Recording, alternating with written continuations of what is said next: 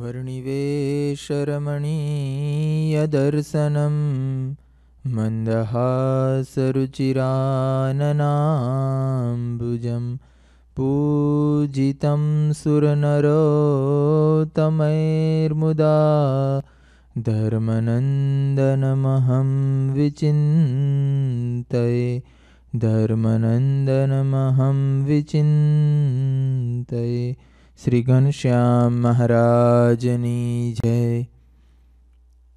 Almighty Supreme Lord, our beloved Ghanshyam Maharaj, Pathmaker to liberation, our Puja Guruji, Puja Bhagutji, and all of you devotees, Jai Swaminarayan.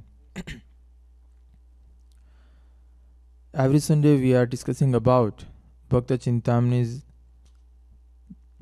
one of the portion that is contained Parcha Prakran. Now, today 136th chapter. In this chapter, Sadguru Niskudanand Swami described one of the incidents happened in the life of a devotee. This is a different kind of incident which we have discussed before. And describing this incident, Niskudanand Swami began, Vadi kahun ek varta सुनो ते सर्वे जन भीड़ पड़े जारे भक्त ने त्यारे भय हरे भगवान. Sadguru Niskudanand Swami write in this stanza that whenever a devotee of God encountered any kind of misery, at the time when he prayed to God, or even not praying, but if a devotee remembered God and Bhagwan Swaminarayan himself, by anyhow protect his devotee. This is a universal truth, or this is a reality of our Swaminarayan Sampradaya. Not only in history, but even today, whoever devotee got any kind of misery or hardship in a life, at that time, if he remembers Bhagwan, or if he prayed to Bhagwan, Bhagwan definitely help him and protect him from any kind of danger and passes his time easily, in which he can, if Bhagwan not protected him, not help him, then he definitely experience a great misery. But Bhagwan Swaminarayan is a Lord of Lords and Supreme God, and that is why he always ready to give any kind of help to his devotees. Now, today in this 136th chapter, Niskudanand Swami described a incident happened in the life of Jivram Bhakt of Vakaner. Vakaner was a town in Gujarat. This Jivram Bhakt was living there happily. He was a businessman, but still not spent all over his time in for business or jobs, but instead of spending more time in business, he spared much more time in devotion. Always chanting Bhagwan Swaminarayan's holy name, meaning Swaminarayan Mahamantra, and he always try to engage himself into remembering divine incident and glory and greatness of Bhagwan Swaminarayan. Not only this, but Jivram Bhakt, he was a Brahmin, and he not only follow each and every code and conducts described in the scriptures, but also he followed Bhagwan Swaminarayan's 5 Vartmans.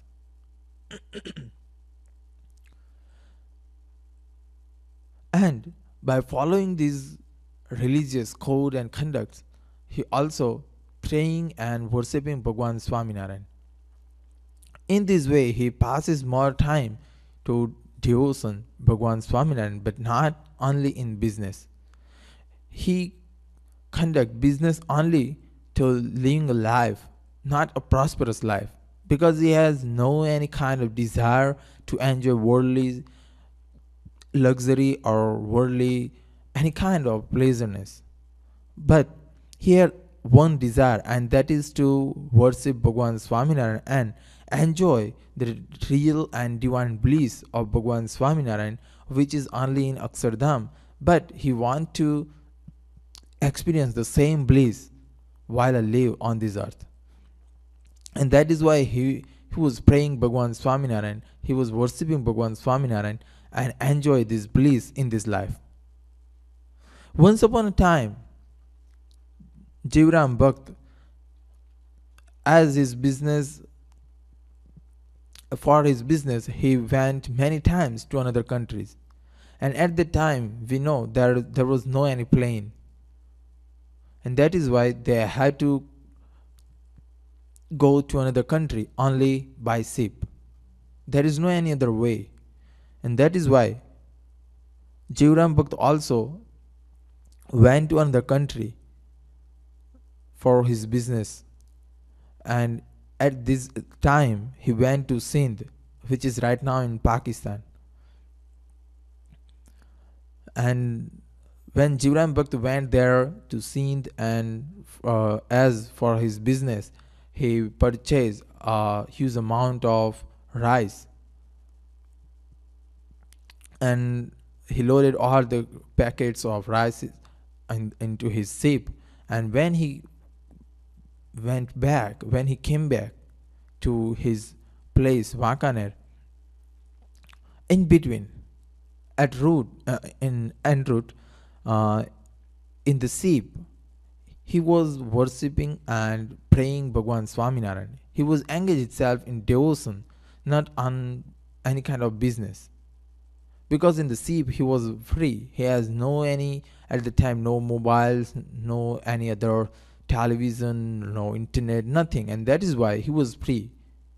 And that's why, to not passing time, but he got some benefit from this free time, and that is the benefit is of worshipping Bhagwan Swaminarayan. Now he was chanting Bhagwan Swaminarayan's name while contemplating on his divine form. When he opened his eyes from very far, he found another ship. The another coming near to it. Now, after some time, when the another ship coming near to his ship, then he found out that not he, crew members and the captain of his ship, they all, crew members and the captain, they found out the another ship which is now near to their ship is of a terrorist ship. Now the terrorists challenged the Jivram ship, and they ordered to stop the ship. And the captain and the crew members, they understood that the situation is not in our hand, and that's why if we want to save our life, we have to dive. We have to take a dive into this ocean with a life jacket, and that this is only way to save our life. By understanding the situation, all the crew members and the captain of the ship, when the terrorist ship, when they approach very near, and when they throw the rope to another ship and join and bind the ship, both the ship with a rope, then the crew members and the captain of Jivram's ship, they took a dive into ocean and they run away. Now Jivram was a devotee, and he was just chanting Bhagwan's name while contemplating on Bhagwan Swaminarayan's divine form. So he had no any sense of the terrorist attack. And when terrorists enter into his ship, then they found our goods loaded into the ship. Now they thought that if we have this ship, and if we sold out these goods, we will earn too much money. But when they searching another thing, then they found Jivram. He was chanting while closing his eyes, and those terrorists, they first bind both of Jivram's hands at his backside with a rope. Now then after, the terrorists, they hit Jivram's head with a iron weapon. Now it is just near impossible to recover this injury, and there is no any chance to live for Jivram. But the terrorist has no kind of any politeness, any kind of compassion on any person, and that is why they throw out Jivram into this ocean. Now in the water, you definitely know that without one's hands, if your hands bound with are tied with a rope, and you are ordered to swim into the water in a pool, you cannot swim, because hands is the most important thing to swim in the water. And Jivram's both hands were tied on his backside, so how can he, even with legs, he cannot swim in ocean. It is easy to swim into pool, but it is very difficult to swim into ocean. And Jivram, he had no any kind of sense what had happening, or what was happening, or what kind of pain on his head, because there was great pain on his head, and that is why he had no any kind of sense. Now Jivram was into water in ocean, and his both hands were tied at behind, and he could not know to swim only with only with the legs.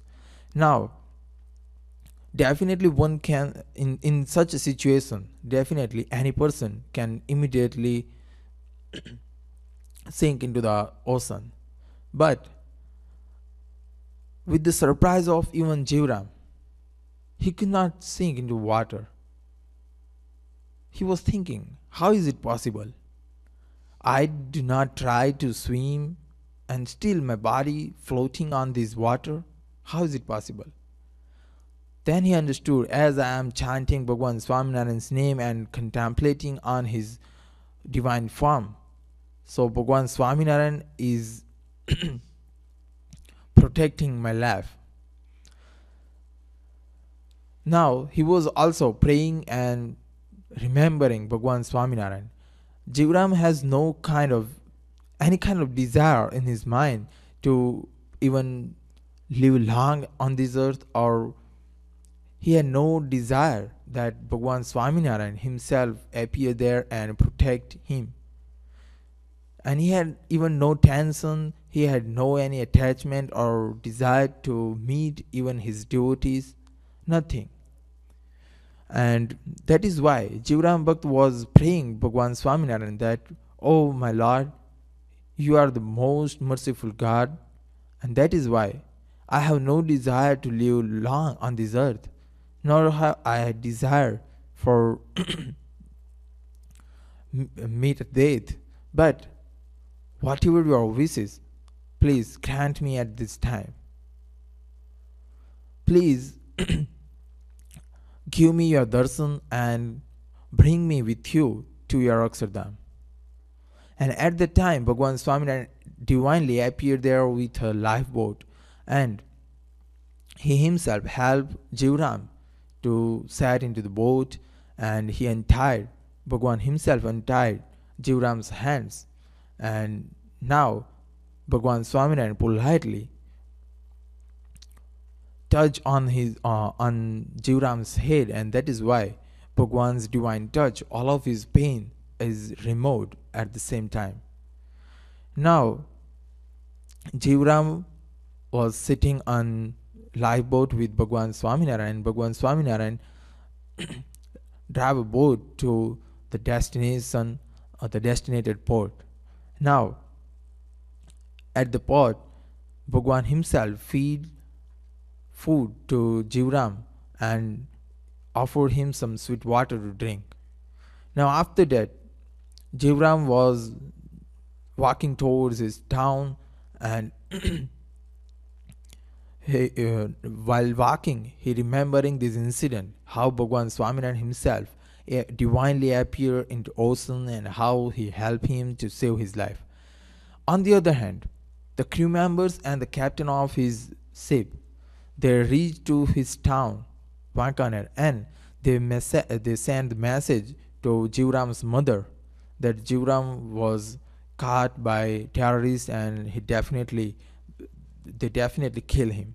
Now, by this hearing this bad news of killing Jivram, all of his relatives gather in Jivram's house.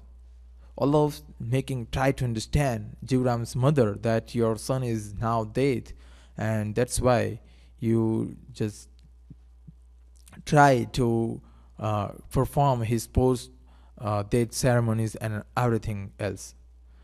Now, Jivram's mother, she was also a devotee of Bhagwan Swaminarayan, and she had a firm faith in Bhagwan Swaminarayan, and that's why she said, "No, my Lord Bhagwan Swaminarayan, he definitely protected my Jivram." But still, the relatives, they are not devotee of Bhagwan Swaminarayan, and that's why they told and they tried to make understood Jivram's mother about the situation. When Jivram's mother, he accept the relatives' understanding, and when she also fell into deep grief for losing his own son, and that's there at the time he was just crying, and at that time Bhagwan Swaminarayan divinely appeared there in front of Jivram's mother, and Bhagwan himself narrated the story of Jivram's, how he himself protected Jivram and saved his life. Now, and Bhagwan Swaminarayan told to Jivram's mother that declare to your relatives that Jivram definitely will come tomorrow at noon. Now, by saying this, Bhagwan Swaminarayan disappeared from Jivram's house, and Jivram's mother, she had declared into public in front of his relatives that Jivram has no kind of injury and he was safe and he definitely will come tomorrow at noon. The relatives was not a duty of Bhagwan Swaminarayan, and that's why they have no trust in words of this Jivram's mother. But still, they were waiting for next noon. And at next day at noon, Jivram, as Bhagwan Swaminarayan's word, Jivram was coming to his town in Vakana, and when he come to his house, he found his relatives and his all of his relatives, they were mourning for his death. Then he asked all of his relatives, why are you coming, why are you gather my house, and why are you mourning for? Then the relatives said, the crew members and captain, they told us about the situation, about what had happened to your ship, and they say, and that's why they told us that you meet a death, the terrorists kill you, and that's why we are gathered here and we are mourning for your death. Then Jivram said, no, my Bhagwan Swaminarayan is my Lord, and he is the supreme Lord, and he is the most compassionate and merciful God, and that is why he had protected me. And in this way, Jivram Bhakti narrated all of his story, what had happened, and how Bhagwan Swaminarayan protected him from this danger. By describing this, Sadguru Niskunanand Swami write this incident in 136 chapter of Bhaktachintamani. Now the another incident also described in this 136 chapter of the another devotees. We will read it in next Sunday. Sri Ghanshyam Maharajani Jai.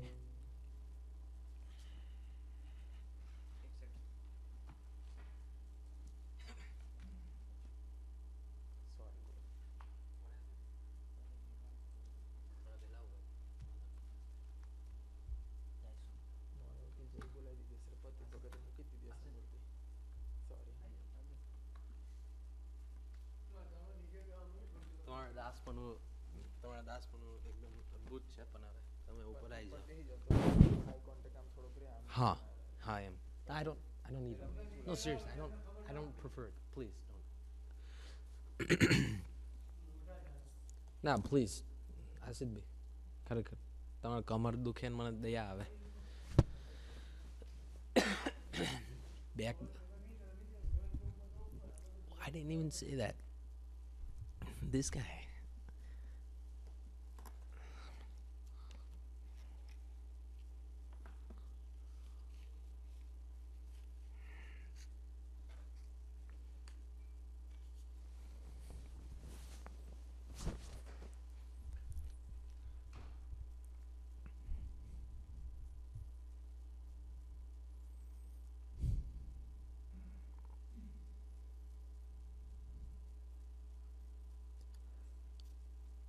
प्रभु तव मूर्ति विनोदकारी पलपन विसरे नहीं जो विसारी जुगल चरण soul चिन्ह जेह नजर समीपे रहो हमारी एह नजर समीपे रहो हमारी एह घनश्याम महाराज नी जय, हरि कृष्ण महाराज नी जय, स्वामीनारायण भगवान नी जय. Supreme Almighty, our beloved and utmost dear Ghanshyam Maharaj, our beloved Pujapad Guruji, Pujya Santo, and all of you devotees, Jai Swaminarayan. The word supreme or supremacy is a very strong word in religion. It has much weight. Whenever one says the word supreme or mentions it in any particular way regarding a god, it very much has much weight. And due to that, there is numerous disputes all over the world. How so? Before I give you an example, let me give you a modern, up-to-date example. Suppose you lived in a neighborhood and there was multiple houses, and the dads of each and every home, they had a hobby of specifying and collecting cars. Not model cars, real cars. Meaning they had a hobby of cars.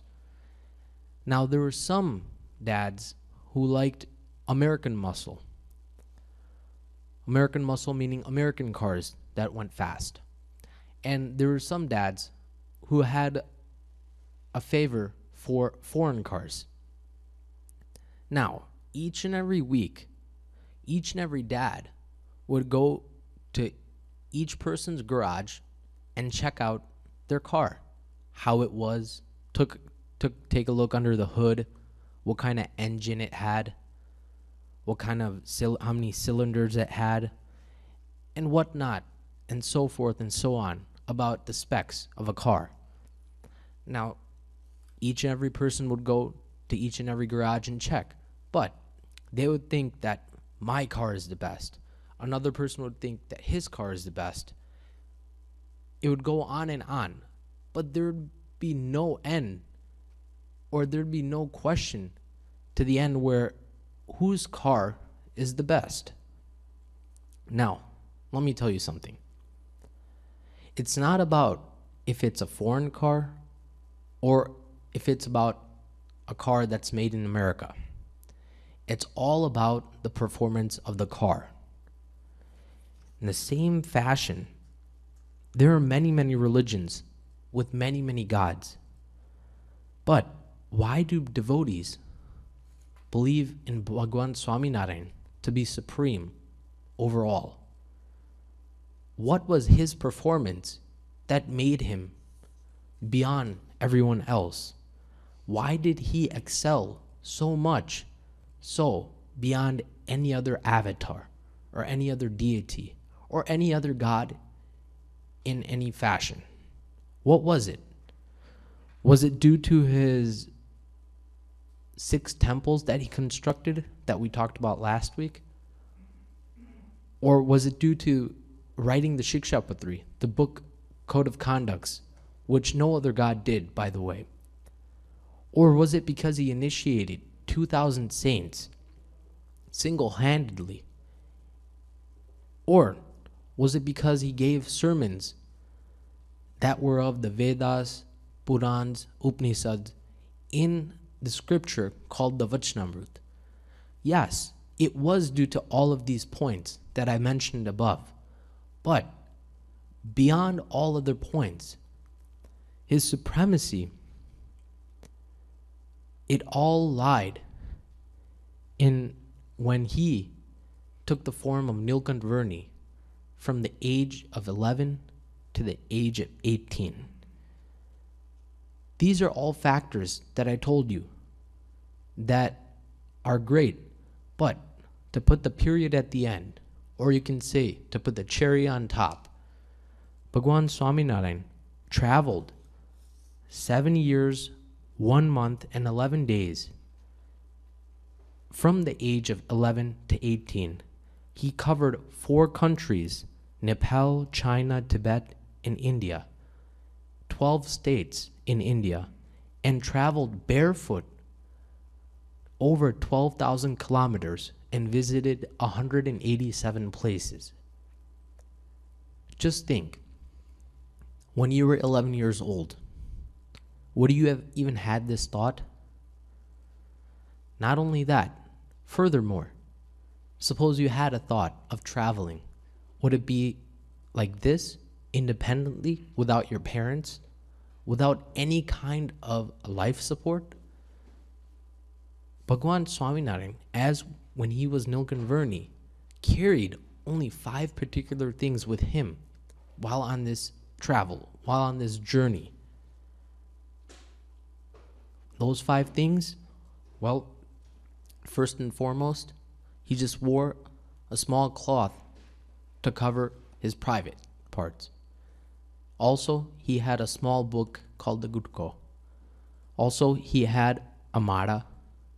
He had a pot which carried water like a vessel, and he had pretty much a sitting straw mat where he would sit. He carried these things, but he traveled for 7 years without any kind of footwear, all around India, in the Himalayas, and so on and so forth. No other god in the past, or no other avatar or deity, has done this feat whatsoever. In his 7-year trip, he changed mankind's perspective. Meaning,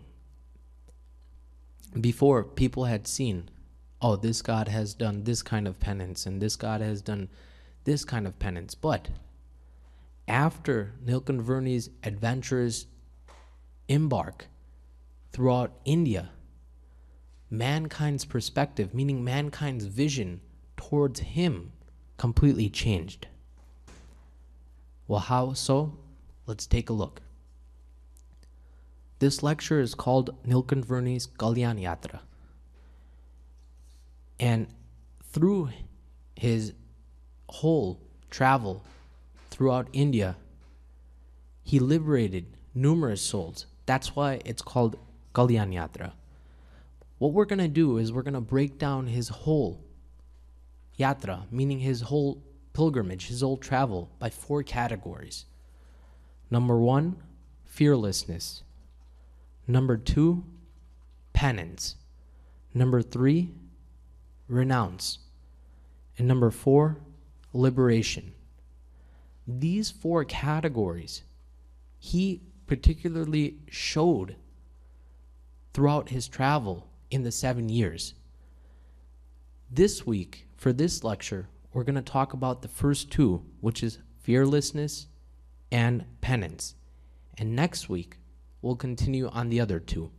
But regarding these 4 categories, number 1, fearlessness. Now, Shriji Maharaj himself says in the Vachanamrut, this is after he became Sahajananda Swami. When he was giving his sermons, in the chapter, Gadada, middle chapter, 55th Vachanamrut, he says that, in fact, I'd like to stay only in the forest, but I was not at least bit afraid. Even when I came across large snakes, lions, elephants, and countless other types of animals in the forest, there was not even the slightest fear of dying in my heart. In this way, I always remained fearless in the dense forest. Shriji Maharaj, when he was narrating this Vachanamrut, talked about his past, meaning when he was in the form of Nilkanvarni. And he talked about how no matter how much of an adverse circumstance he approached, or no matter how many fearful animals he approached, like lions, snakes, elephants, he was never afraid.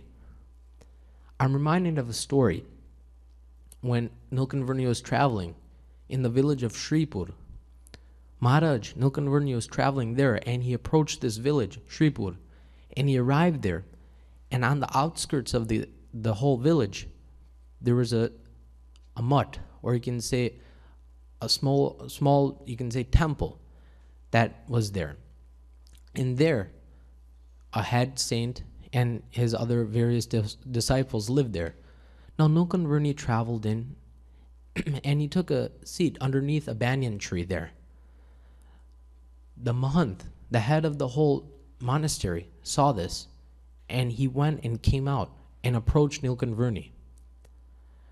And he said, Nilkanvarni, please, why don't you come into my monastery, or why don't you go and live in the village? Nilkanvarni asked, why? I love the nature. I love outside environment more than anything else. Then the mahant, he started to explain that every night after midnight, a man-eating lion comes, and whoever is outside, or whoever's cattle or animal is left outside, it would devour and eat. So we are always afraid, and every night we close our doors and we lock everything up, our windows, and so does the town, or so does the village. Everyone is afraid of this lion. It comes every single night, and we are fearful of it. Nilkanvarni said, you're fearful of it, but let's see what happens tonight. I want to rest here underneath this banyan tree. I will not stay in your monastery. The mahant himself was astonished. How could such a young boy at this small age even say some kind of statement like this? Something which is beyond ordinary, something which displays some other personality which is not in ordinary humans. But the mahant and his disciples went back inside, respected Nilkanvarni's decision to stay outside. And through the window of the monastery, the mahant and the priest displayed and watched Nilkanvarni. It was 10 p.m., and then 11 p.m., and then 12 p.m. Now every day the lion would come after 12 p.m. So, at its usual time, the lion came. It roared and came slowly. The priest was afraid, of course, seeing that Nilkanvarni was there alone in the dark, in the cold. The moonlight above penetrated the whole sky like a spotlight was upon Nilkanvarni, like it was supposed to display the show right in front of him. Nilkanvarni stayed poised in his meditation. The lion approached Nilkanvarni, and when it approached, Nilkanvarni opened his eyes. There he saw the lion. The Mahant became so afraid, he was about to shout, "Please run, please run." But Nilkanvarni's fearlessness was displayed here. Nilkanvarni raised his hand, and it seemed like he was calling the lion forward. The Mahant was astonished. He just couldn't believe his eyes. And there, Nilkanvarni put his hand on the lion's head, and just like a pet animal, just like how Nilkanvarni had knew this lion for ages and ages, the lion sat at the feet of Nilkanvarni and rested and became Nilkanvarni's pillow for the night. The Mahant was astonished beyond belief. All the saints were astonished beyond belief. But it happened right in front of them. So they knew that this was no ordinary person. This had to have been God. Because for years and years on, they're witnessing the lion devouring and killing animals and humans. And this time, this lion approached and was tamed so easily by Nilkanvarni, proving that Nilkanvarni's supremacy had great strength. After some time, the lion got back up and left the scene. And then the Mahant and all his disciples came out that night and prostrated and bowed before Nilkanvarni. And the Mahant said that this is yours, this whole monastery. All my disciples are yours. You can do whatever you want. Everything is yours. But Nilkanvarni said, I am on a greater task than you think I am. So, you can keep your belongings, but this lion will never come back again. And from that day forth, that lion never came back to that village ever again. But just think about it, an 11-year-old boy showing such kind of fearlessness that no other man can ever possess, even if he tried. And such a man-eating lion, not a lion that was tamed, but a wild lion. Just like that lion, Nilkanvarni approached snakes, jaguars, cheetahs, elephants through the Indian jungles and was never daunted or was never shaken by any of these animals, proving that his fearlessness was supreme beyond all other gods or avatars. Not only that, I talked about his penance. That's our second category. Now, when we talk about penance, or you can say austerities, the type of austerities that Nilkanvarni performed were beyond capacity for any human being, you can say. But if I keep explaining, it would make no sense or validate my point. I think only if I tell you charitras regarding Nilkanvarni's austerities, his tap, then you would only find out how great he truly is. Well, Nilkanvarni, as I mentioned to you, traveled in 4 countries: India, Nepal, China, and Tibet. There's the Himalayan mountain ranges that are above in North India. It covers Tibet and Nepal, that whole region, and some of China. Barefooted, Nilkanvarni traveled to the Himalayas, and he came to a place called Muktinath, which they call Pulhastram, at the altitude of 12,500 feet. Now, I was just doing a little bit of research, and I found out that obviously everyone knows that Mount Everest is the highest mountain in the world, which ranges 29,000 feet. Now, when you reach a certain altitude, you start to develop a lack of oxygen, and your blood pressure drops, and whatever. There's many symptoms.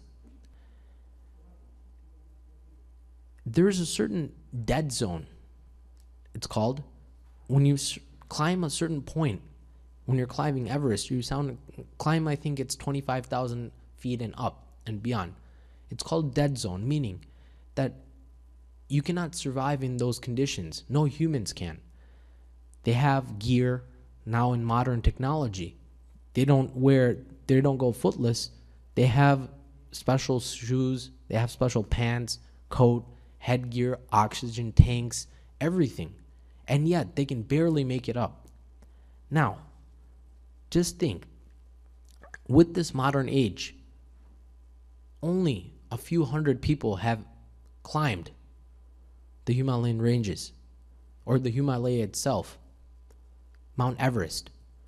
But Nilkanvarni, going barefoot, without any kind of clothing, but only the clothing below his waist, up to his knees, and with no other kind of modern equipment like oxygen or a coat or a jacket, he traveled to these rigid areas where the temperatures dropped from 30 to 40 degrees Fahrenheit. Not only that, but when Nilkanvarni reached Muktinath, he did austerities on 1 foot. You know, in puja, every morning we do what is called Tapni Mara. Now this Tapni Mara, if you didn't know, is dedicated to Nilkanvarni when he did this Tapni Mara for 2.5 months straight on 1 foot. It's a sign, it's a dedication for him. It's kind of like a remembrance that he did this kind of austerities for us. But we will perform 1 Tapni Mara in our AC or heating conditions, whatever is needed. But going on, his daily routine for this Tapni Mara would be he would go early in the morning to this certain area and go throughout the whole day, and up to nighttime he would perform and stay in one exact posture and perform this severe penance with no food, no water, just air. And you want to know one thing? While he was doing the Mara, he wouldn't be doing it for himself, or he wasn't doing it for himself, but he was doing it for his devotees to come. He was doing it for the devotees of the future. So if you think about it, we're kind of enjoying the luxuries of all his penance. Here we are, using modern technology to listen to preachings. Here we are, living and staying in such kind of facilities which provide AC when needed, heating when needed. Here we are, staying in such a country which provides health benefits to those who have low income or whatnot. Here we are, staying in a temple where devotees bring us food, water, clothing, pay for each and every bill. But we have to remember that this is all due to the penance of Nilkanvarni, which he performed in these 7 years, especially the penance that he performed in Muktinath. So that's why we should dedicate and we should remember Nilkanvarni every time we do Tapni Mara in the morning because of his severe penance that he performed for us. Moreover, he also went to Mansarovar. Now, this is a lake. It's a freshwater lake, and it's the only freshwater lake in the world, which is of the highest altitude, which is 14,000 feet.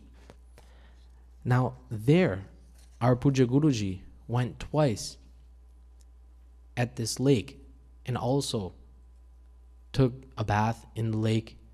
Not only that, but explained the whole mahima, the whole greatness of this lake, that the Supreme Lord himself has bathed in this lake. But moreover, going back to Nilkanvarni's epic adventure at this lake, now there's frequent snowstorms there, and gusty winds triggered deadly avalanches. Yet, Nilkanvarni at the age of 12 went there and did such kind of austerities in temperatures which I mentioned below were negative 30 to 40 below freezing. Now, you're probably asking, how did he survive such kind of conditions? It all remains a secret, but we can definitely say that Nilkanvarni was no ordinary person, but he was God himself.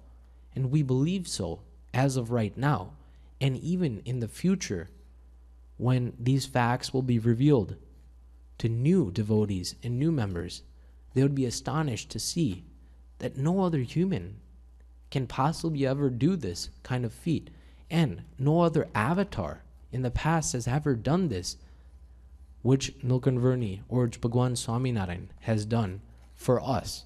You can say that's the main thing, to remember that he has done it for us. When he was in this lake, there was swans that were called Huns. Now, a special thing about this lake was that he made, well, let me tell you, there were swans, and these swans, when you mix milk and water together, these swans are able to extract just the milk part and leave the water part out. So it was some kind of special technique these swans had. But Maharaj himself, he took a spiritual vow there that he would make or initiate 500 Paramhansa, meaning those who would be able to distinguish wisdom and spirituality over worldly and materialistic pleasures. And Maharaj, when he became Sahajananda Swami, did make 500 elite Paramhansas, which were called Nan Santo. And these Nan Santos completely revolutionized and completely changed the perspective of devotees through their scriptures, through their preachings, and through their knowledge, proving again that Bhagwan Swaminarayan is supreme over all. So these are the two categories that I wanted to cover with you today. One was fearlessness, and the second one was penance, which Nilkanvarni performed through his epic journey around India for 7 years and 11 months. And through all this, we have to remember that he did it all for us. So next week, we'll cover the other two categories and conclude the supremacy of Nilkanvarni. GhanshyamPrakashDasji Jai. Shripatim Shridaram Sarvadevishwaram Bhaktidarmatmajam Vasudevam Hare Madhavam Kesavam Kamadam Karanam Swaminarayanam Nilkantham Bhaje. GhanshyamPrakashDasji Jai.